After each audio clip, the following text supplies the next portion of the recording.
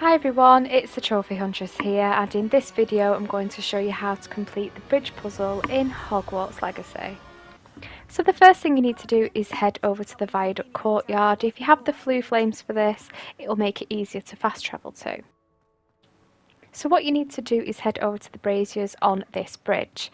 You need to make sure that you have Incendio equipped, because you need to light the braziers so that they will attach so you can move them around. If you notice, when you set them on fire, the cogs go together so that you can move them. So make sure each brazier is lit. So you need to head to the far side of the bridge and look on the floor.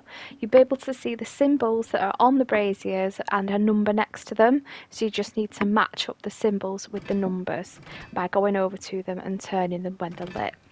When you have done all 4 of them, the grid will open up and reveal a ladder where you can climb down, and there are some chests down here which you can loot to get some gear.